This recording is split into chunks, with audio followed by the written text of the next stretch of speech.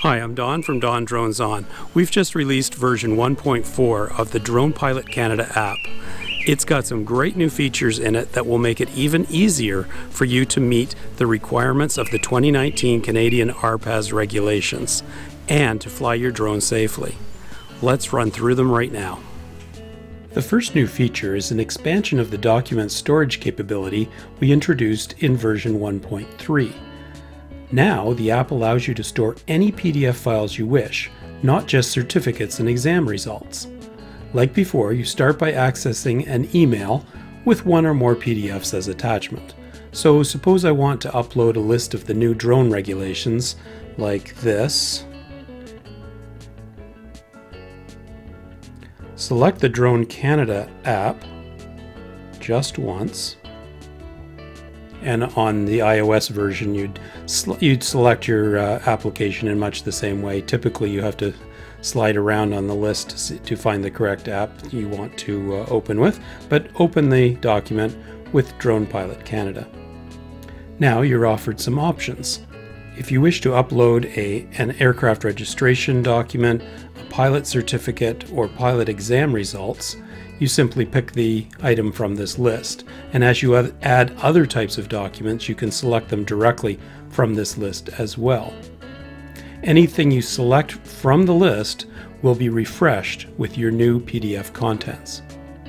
If you want to add a new type of document, you click Add New PDF Document at the bottom. You give the document a title, say 901 Rules.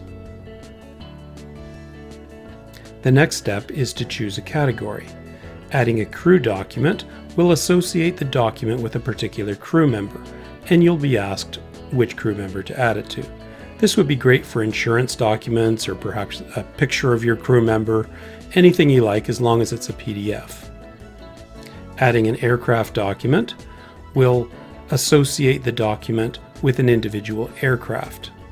A number of people have mentioned wanting to store maintenance documents in addition to the instruction manual for their drone. This way you can do that. Finally, you can select Add General Document for, well, general documents, like my list of 901 regulations, for example. I'll click that, and we're done.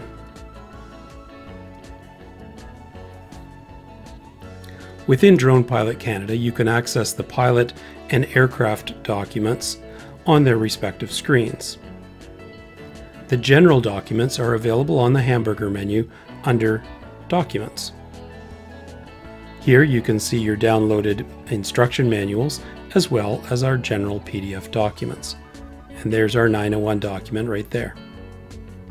If you want to delete a document, just do a long press on Android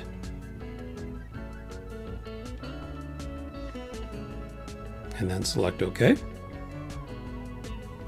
And to do the same sort of thing on an Apple device, you swipe to the left and hit delete. This general document feature opens up a lot of flexibility. You could store your own checklist this way, or important phone numbers, or, well, really anything you want as long as it's a PDF document. The sky's the limit for storing documents in the app.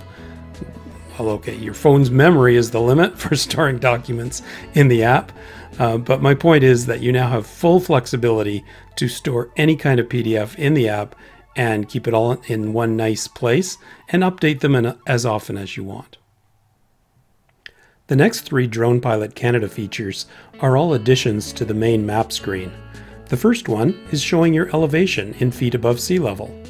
Anytime you click on the map, your approximate elevation is displayed. This is a handy feature for planning your flights, and it's just kind of cool.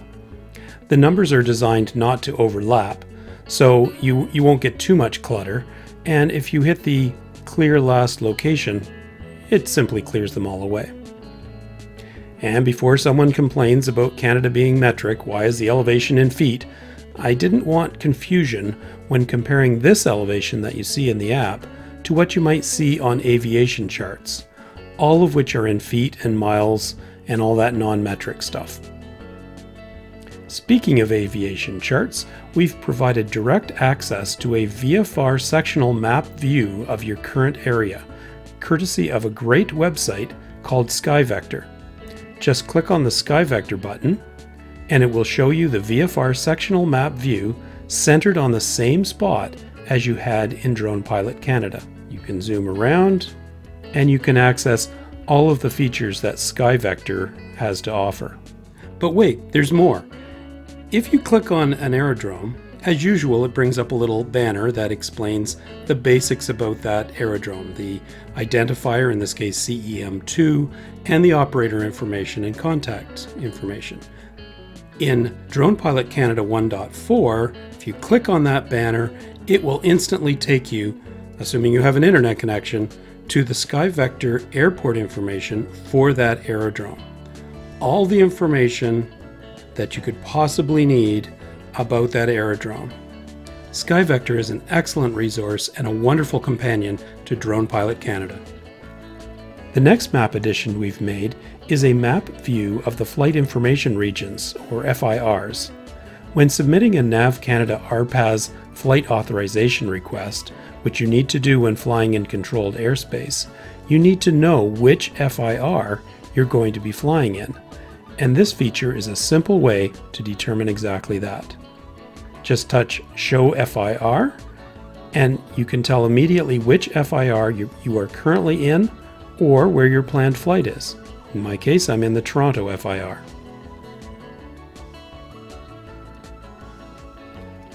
And when you're done, you click the Hide FIR and you can zoom back in if you wish. The final feature added in version 1.4 is better support for those using Android tablets. Drone Pilot Canada now supports both landscape and portrait use of tablets. You can rotate your tablet on the map screen, then all the menus and screens will appear in that orientation. I know this probably sounds trivial, but Android makes it very difficult for app developers to support screen rotation, especially in an app like ours. Our iOS version fully supports iPad rotation already. Well, there you have it, release 1.4 of Drone Pilot Canada. We're continuing to add new features to the app, so if you have any new ideas or, heaven forbid, you have a problem, don't hesitate to drop me a line at dondroneson@gmail.com. Thanks again for your support.